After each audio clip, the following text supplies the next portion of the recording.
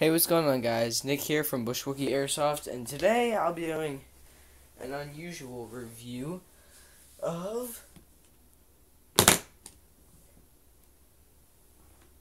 my German Broomhandle. This is in no means a quality gun. I literally got this at a dollar store that I stopped at one time. When we were on the road going somewhere, I don't remember where, and I saw this and I was like, you know what? How cool would it be to have this gun? So I picked it up. It's pretty nice actually due to the fact that I got it at like a Dollar General or whatever you call those things. It's pretty nice.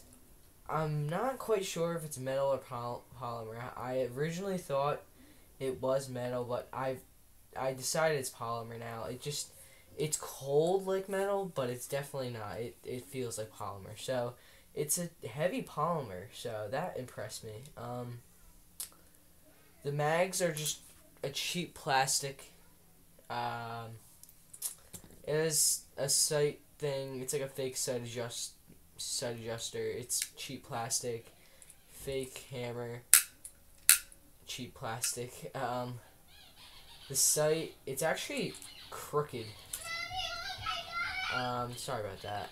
You might be able to hear Matt scream. Matt! Yeah. Sorry about that. He's playing with the dog. But anyway. The sight is actually a little crooked. It doesn't mess with the shooting, but it is a little crooked.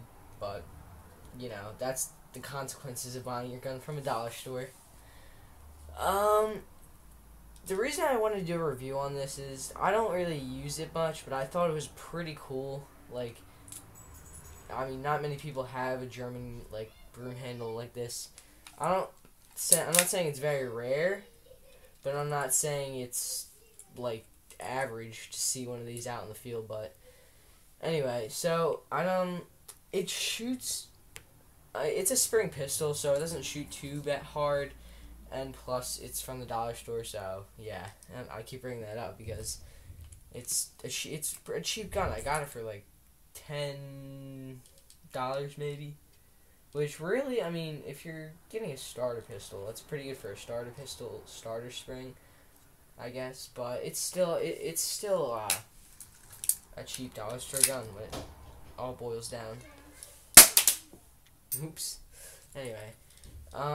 Anyway, it shoots, I'd say, I don't really know how far it shoots. I'll do a shooting test to exactly see how far it shoots.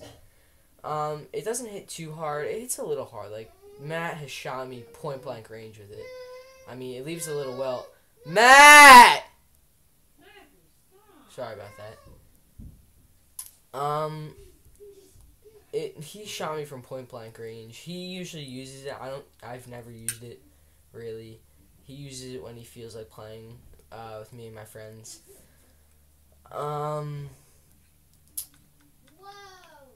That's as much as I could say about it. Like I said, polymer, fake wood, by the way. It's got a little thing if you want to hook it on to a belt or something. Like I said, shooting test in the future. And, oh, by the way, it came with 2 mags. I was impressed about that. Longer mag right here, and a shorter mag. The shorter mag I like a little better because it makes it a little more compact. You can move it a little better. I mean, with this, with the longer mag, it's more kind of a hassle, I think, when you're like, I mean, it's not really a hassle, but it's different than a normal pistol. Like, you're not used to having like a mag stick out like that for pistols. That's why I do like. I mean, the shorter one, it holds like, I think the shorter one holds 5 BBs maybe, possibly 7. I'll show that on the shooting test too. And this one holds, I believe I counted 15 one time. So it holds decent amount, I think. Decent amount of rounds. Yeah, but that's pretty much it about this gun. I'd like to thank you guys for watching, and I will hope to see you guys at the shooting test. Please subscribe and rate the video. It lets me know that you enjoyed this little fun review. And other than that, see you guys later. Bye.